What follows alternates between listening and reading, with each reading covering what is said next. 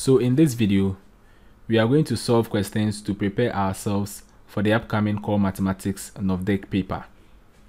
Now in this video, we are going to solve two questions on mensuration. This is our first question, and this happens to be NOVDEC 2012 question 4. So in the diagram, PQR is a semicircle. If PQ is 16 centimeters and QR is 12 centimeters, calculate correct to three significant figures: A, the radius of the circle, and B, the area of the shaded part. Let's solve this question together.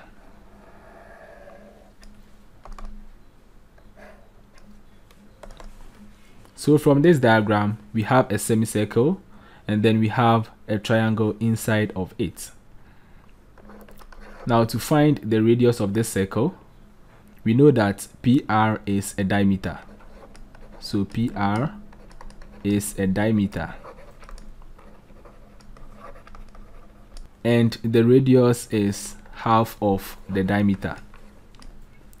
Now from circle theorems, we learned that the angle subtended by a diameter at the circumference of a circle is 90 degrees. The angle subtended by a diameter at the circumference of a circle is 90 degrees. Therefore, the angle between PQ and QR is 90 degrees. So if we want to find the radius, then first of all, we are going to use Pythagoras Theorem to find the distance PR, which happens to be the diameter. Now, since the radius is half the diameter, we use this formula to find the radius. So from Pythagoras Theorem,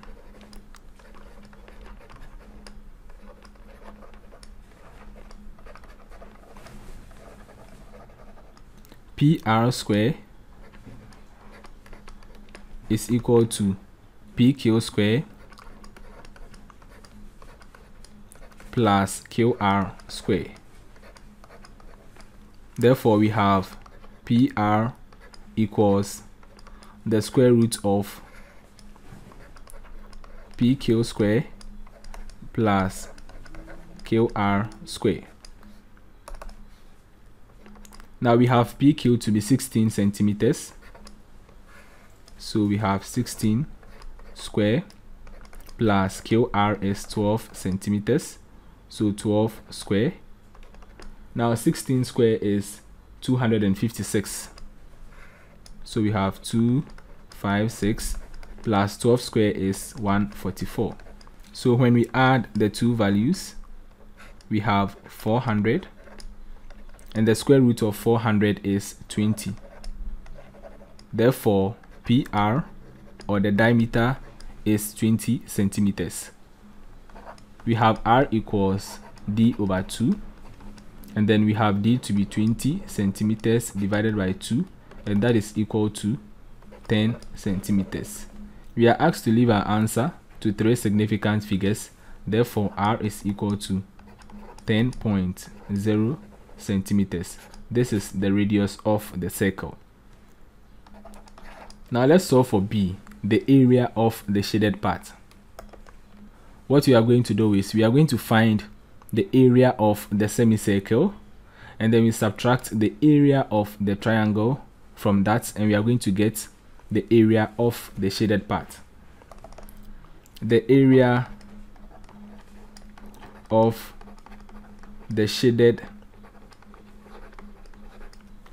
part is equal to the area of the semicircle minus the area of the triangle. So now let's find the area of the semicircle. So assuming that the area of the semicircle is denoted as AS, that is half of the area of a circle, so half times pi r square. So we have 1 over 2 times, we are going to take pi to be 22 over 7, times the radius is 10, so 10 square. 2 goes here once, 2 goes here 11 times, and then 11 times 10 square divided by 7 is equal to 157 0.14 centimeter square. So this is the area of the semicircle. Next, we are going to find the area of the triangle.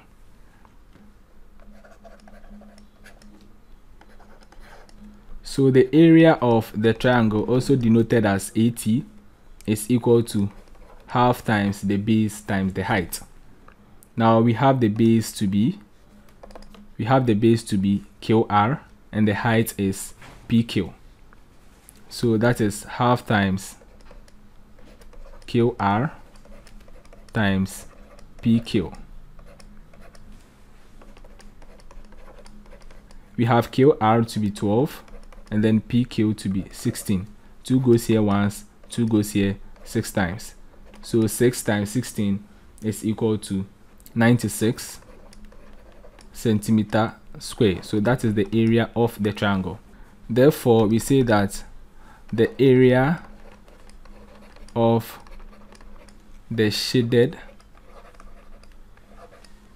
part is equal to the area of the semicircle minus the area of the triangle. We have the area of the semicircle to be 157.14 minus area of a triangle 96. So that is equal to 61.14 centimeter square. We are asked to leave our answer to 3 significant figures. So that is 61.1 centimeter square. So this is the area of the shaded part. Now let's solve our second question. So for question 2, this happens to be NOVDEC 2017 question 4. The diagram shows a sector of a circle center P and radius 14 centimeters. If QS is a chord and the angle QPS is 60 degrees, calculate correct to 1 decimal place the area of the shaded region.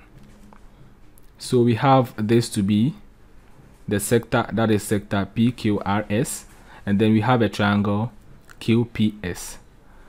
Now the distance or the length PQ is the radius, that is the distance from the center to any point on the circumference of the circle. Now we are going to find the area of the shaded region.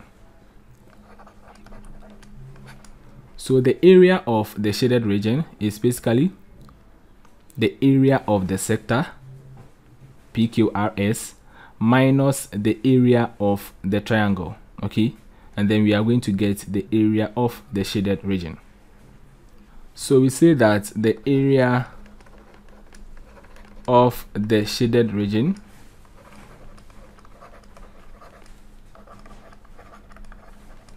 is equal to the area of the sector PQRS minus the area of the triangle QPS. Now let's find the area of the sector PQRS.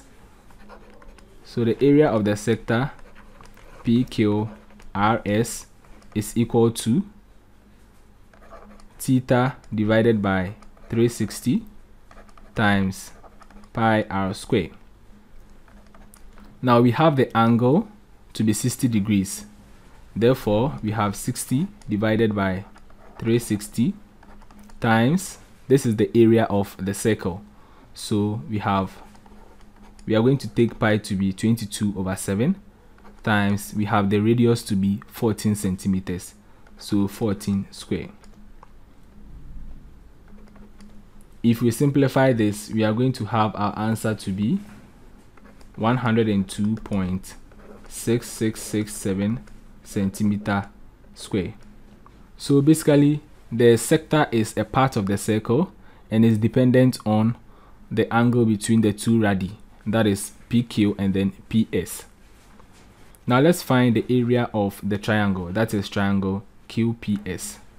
So the area of triangle QPS is equal to, now because we don't have any of the angles to be 90 degrees, we are going to use the formula half times r square sine theta. So this is half times, we have the radius to be 14, so 14 square times sine theta, sine 60 degrees. Now this is also equal to 84.8705 centimeter square. So the area of the shaded region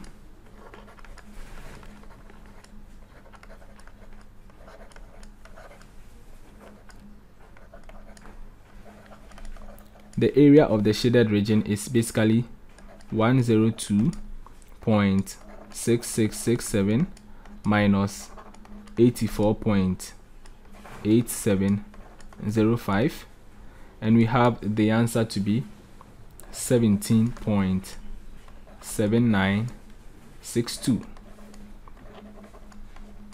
Because we are asked to leave our answer to one decimal place, that is equal to 17.8 centimeter square.